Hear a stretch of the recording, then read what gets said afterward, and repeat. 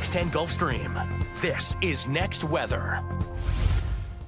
Well, something's happening in space and in the ionosphere, and way up there, way off the Earth's surface, where we are seeing a geomagnetic storm. Of course, we can't see it visually this far to the south. We have clouds anyway, but what is a geomagnetic storm? For more, here's meteorologist Jennifer Lambers.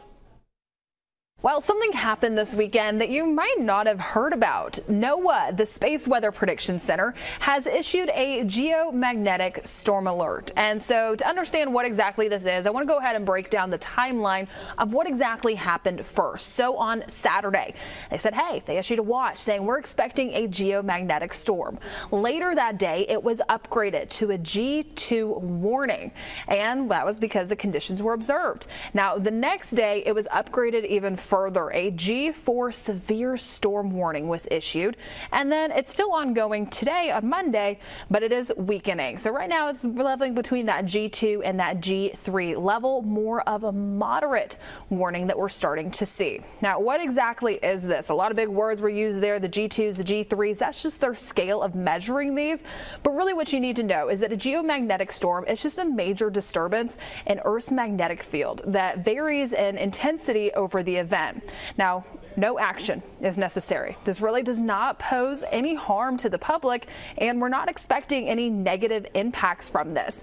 The biggest things that are going to be impacted possibly is going to be some of those anomalies that could impact satellites. So it really doesn't impact everyday people, but the people that it could impact, those infrastructure operators, they've all been notified. So why exactly are we talking about this? Well, I mentioned something specific. That was negative impacts that we're not expecting from this. But there is something cool that we typically see from some of these, and that is the aurora borealis.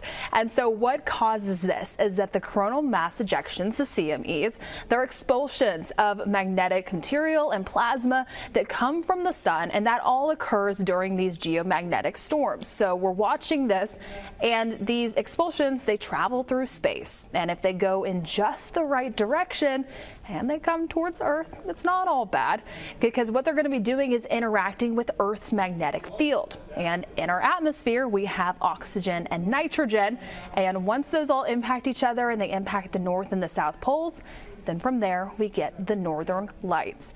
And so yesterday, when this was a strong, severe storm at that G4 level, it was looking likely that some of these could have been dipping down to the Midwest.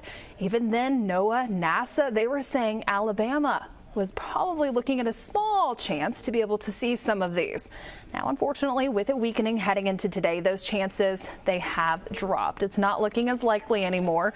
But let's go ahead and take a look at what the University of Alaska Fairbanks is calling for heading into tonight. So if you know of anyone that lives in our northern states, just closer towards Ohio, New York, Oregon, Washington, they are looking at a higher chance to see it, even calling for high chances heading into tonight to see the northern lights here in the U.S.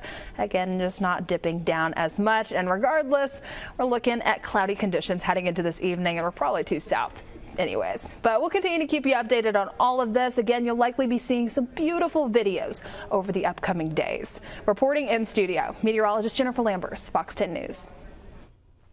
Here's your extended forecast, and we expect to see stormy weather for our morning commute tomorrow morning. And really anytime after 4 a.m. tomorrow, severe weather possible in our area through about lunchtime. And then we see much better weather as we head towards Easter weekend. Great weather, a little bit cool at night, but some wonderful days and warmer by the weekend. Thanks for joining us for Next Weather.